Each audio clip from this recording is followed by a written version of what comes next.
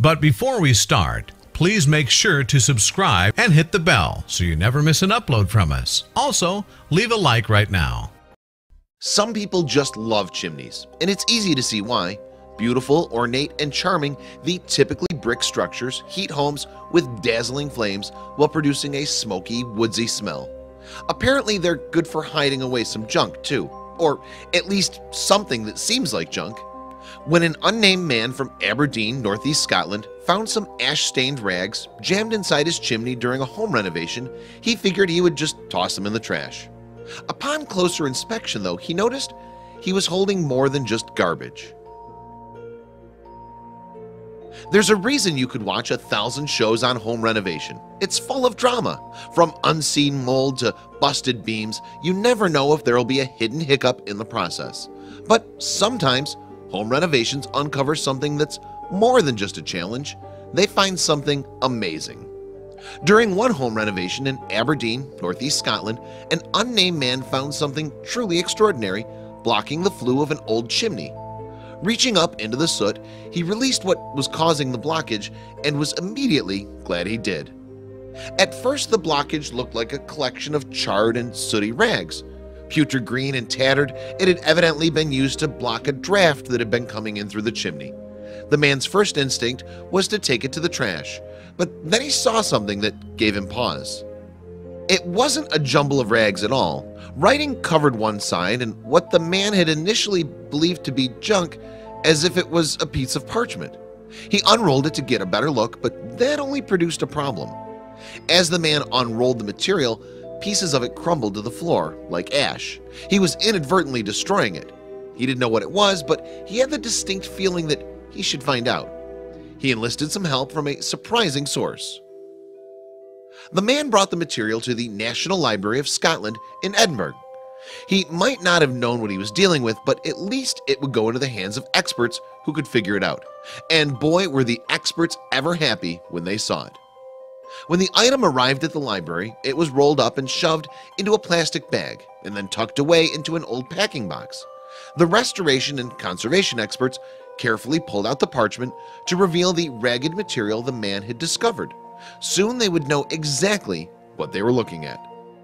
As the experts laid the material on the table, they realized it was so much more than rags. First, they were able to determine that the material was canvas, and at 7 feet long and 5 feet wide, it was actually a significant piece of history. It was a map, or at least it had been a map.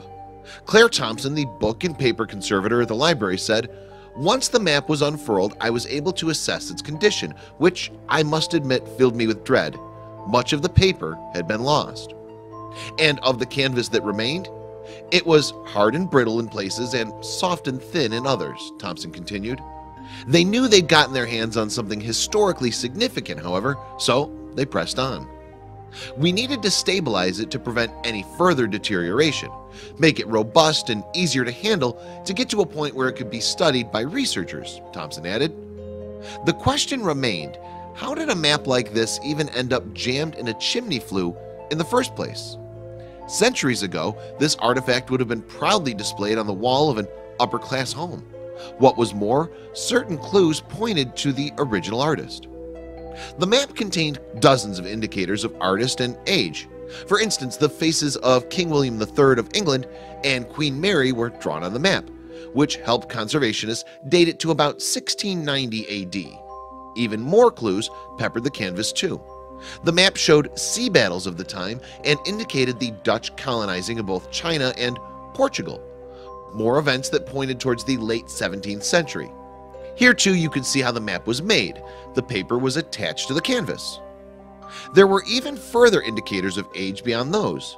The map showed the Dutch in a fine, heroic light, while highlighting the Spanish as villainous conquerors. In other words, this wasn't a map made by Spaniards, so who made it? Researchers eventually uncovered the truth. The map had been drawn by George Wildey of London, England. That didn't quite answer the question of its genesis, though, because Wildey didn't make original maps. He simply copied maps others drew. What was the true origin then? As researchers dug deeper, they discovered that the map had been based on a drawing by the Dutch mapmaker Gerald Valk. This explained the Dutch bias in the drawings, and having it pass under Wildey's pen likely explained the addition of King William III too. The one thing that didn't explain is how it ended up in a chimney in Scotland. Perhaps, researchers speculated, the map had been hidden for religious reasons.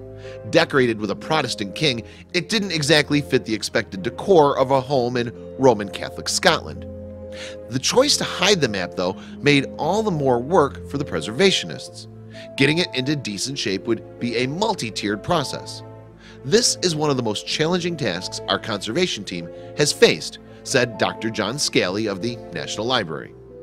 Thompson agreed, and when you hear the pains her team took to restore it, it's easy to see why. According to the library's website, conservationists had to flatten the map, separate it into its original 8 sections, remove the linen backing, dry clean and wash the paper, and then reassemble it.